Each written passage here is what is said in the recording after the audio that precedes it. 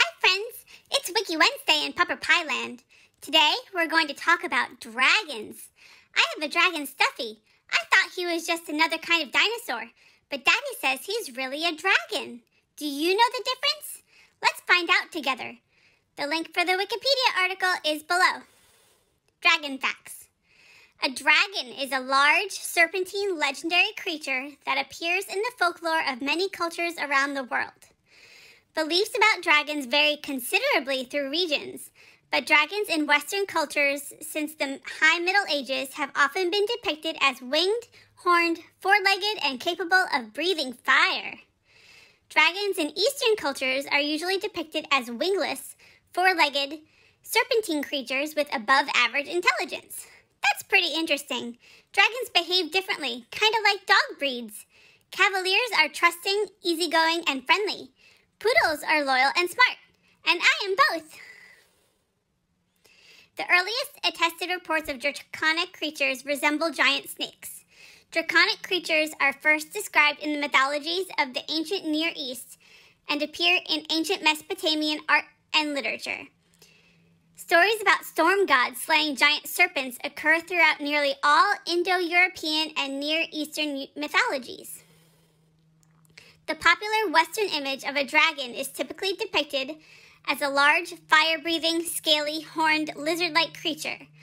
The creature also has leathery, bat-like wings, 4 legs, and a long, muscular, prehensile tail. Some depictions show dragons with one or more of feathered wings, crests, ear frills, fiery manes, ivory spikes running down its spine, and various exotic decorations. In Western cultures, dragons are portrayed as monsters to be tamed or overcome, usually by saints or culture heroes, as in the popular legend of St. George and the Dragon. Western dragons seem mean. I would bark at them and tell them to go away. They are often said to have ravenous appetites and to live in caves where they hoard treasure. Caves are dark and no fun at all. These dragons appear frequently in Western fantasy literature, including The Hobbit by J.R.R. Tolkien and A Song of Ice and Fire by George R.R. Martin. Dragons from Chinese are legendary creatures in mythology, folklore, and Chinese culture at large. Chinese dragons have many animal-like forms, such as turtles and fish, but are most commonly depicted as snake-like with 4 legs. They traditionally symbolize potent and auspicious powers, particularly control over water, rainfall, typhoons, and floods. The dragon is also a symbol of power, strength, and good luck for people who are worthy of it in East Asian culture. I think I'd like to be a Chinese dragon. If I could be a dragon, I could symbolize happiness, fun, and treats. During the days of Imperial China, the Emperor of China usually used the dragon as a symbol of his imperial strength and power. Commonalities between dragons' traits are often a hybridization of birds, cats, and reptile creatures, and many include snake-like features, reptilian scaly skin, 4 legs with 3 or 4 toes on each, spinal nodes running down the back, a tail, and a serrated jaw with rows of teeth. See, if they were based on puppies, they'd be cute and cuddly.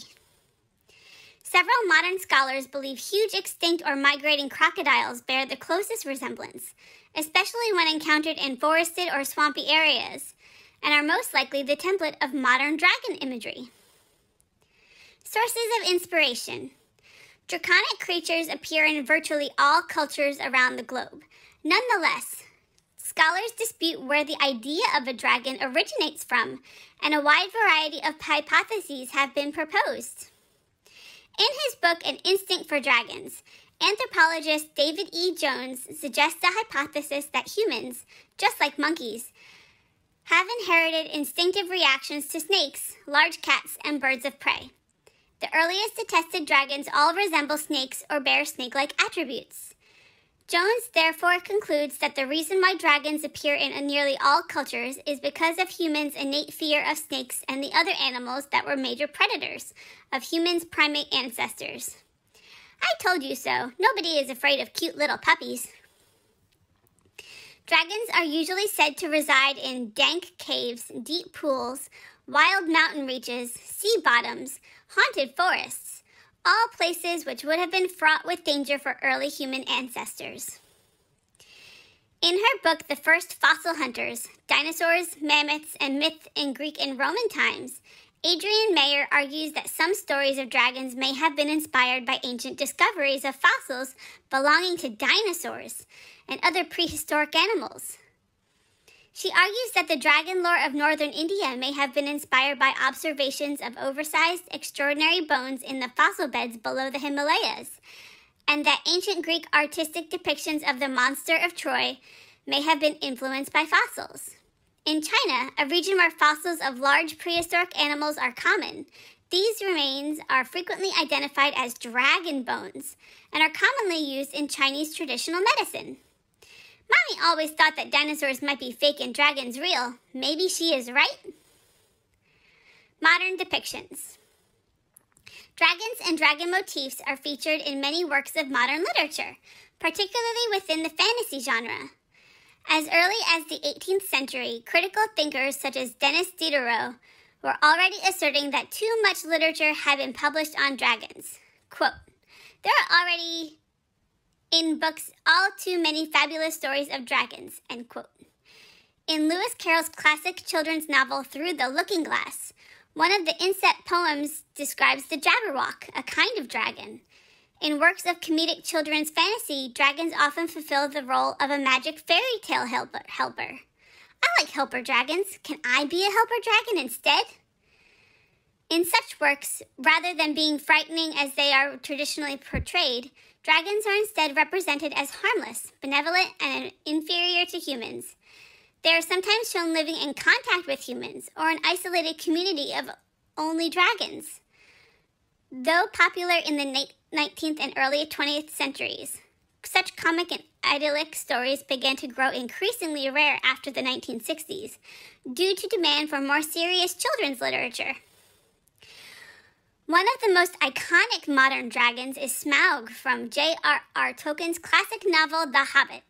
Dragons also appear in the best-selling Harry Potter series of children's books by J.K. Rowling. Other prominent works depicting dragons include Anne McCaffrey's Dragon Riders of Pern, Ursula K. Le Guin's Earthsea Cycle, George R.R. Martin's series A Song of Ice and Fire, and Christopher Paolini's Inheritance Cycle. Sandra Martina Schwab writes, quote, "With a few exceptions, including McCaffrey's Pern novels and the 2002 film Reign of Fire, dragons seem to fit into the more medievalized setting of fantasy literature than into the more technological world of science fiction. Indeed, they have been called the emblem of fantasy. The hero's fight against the dragon emphasizes and celebrates his masculinity, whereas revisionist fantasies of dragons and dragon slaying often undermine traditional gender roles. In children's literature, the friendly dragon becomes a powerful ally in battling the child's fears." End quote. The popular role-playing game system Dungeons & Dragons makes heavy use of dragons. Hey, my daddy plays these games. I'd rather he played fetch with me, though. After recent discoveries in paleontology, fictional dragons are sometimes represented with no front legs, but walking on their back feet and the wrists of their wings while on the ground, like pterosaurs did. Hey, we just learned about pterosaurs last month, and then I got to bark at them at the Jurassic Quest drive-thru. This often raises debates among fans as to whether or not they should be more specially called a wyvern, or whether as a subspecies of dragons or perhaps an entirely different creature. So that's all to know about dragons learned from Pupper Pie, the Chinese helper dragon of cuteness, fun, and treats. I may not be able to breathe fire, but I do have a long, lean body like a dragon, and I even got to fly once. But you'll hear about that trip on Monday in my very special Next Music Monday song. And come back on Friday for the next part of Lad, a Dog's Story on Fiction Friday. Thanks for learning with me today. Bye.